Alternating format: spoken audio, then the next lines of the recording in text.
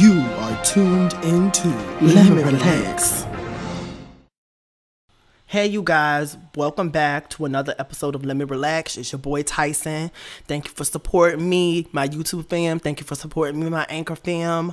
To hear this whole episode, you're going to have to go on Anchor.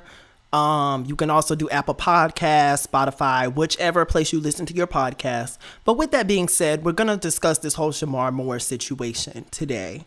And so for those who don't know, almost about a week ago, Moniece Slaughter and Shemar Moore posted a video. I don't know what their relationship is. I don't really care. It's irrelevant to the situation, and I just don't care anyways. It has nothing to do with me.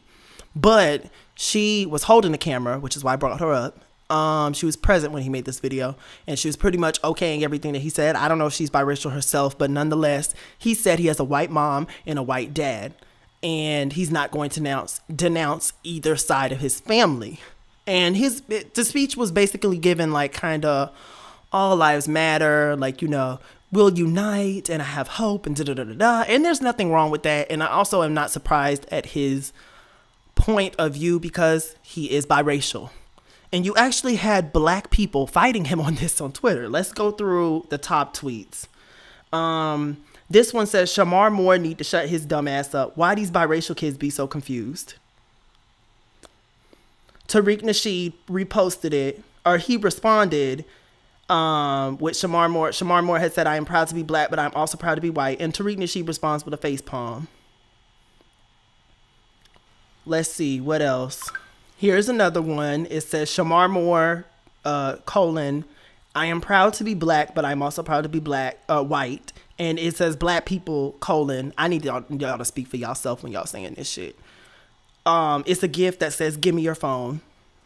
Here's a main publication with 60 responses, so we should be able to get somewhere with this.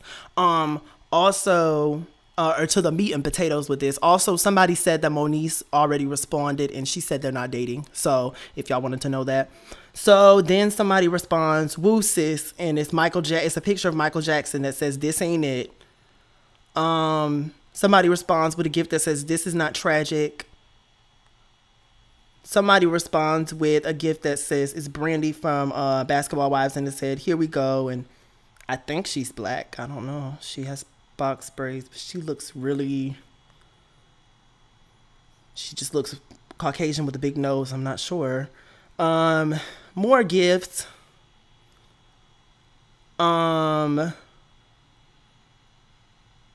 Somebody said, what exactly about his whiteness is he proud of? I'm guessing his white parent was a decent person, but is this the same as whiteness? Somebody said, what? Somebody said, yeah, okay, whatever, dude. More gifts. Okay. Somebody says, okay, it's obviously an unfortunate and clumsy choice of words. Why doesn't he take that also proud to be white attitude over to an actual white pride march and see what it looks like? You have more gifts. Somebody says, according to the law, quote unquote, you're still considered black, bruh. That is all. Somebody said he's as confused about this as he is about the other few aspects of himself. I'm assuming he's talking about his sexuality. Again, y'all, I'm going to need y'all to mind y'all business. Oh, my God. Well, this dude does have a rainbow flag in his bio, so maybe he's part of the LGBTQ.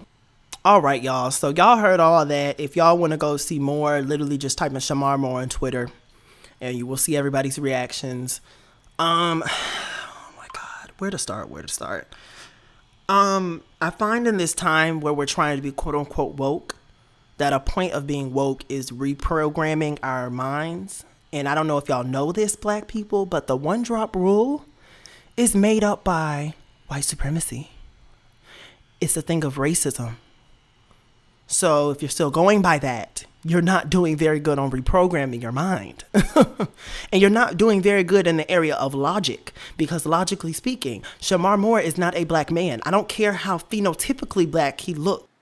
Hey, you guys, if you would like to hear the rest of this podcast, please check me out on Anchor.fm, Apple Podcasts, Spotify, and all other podcasting platforms. Thank you for listening.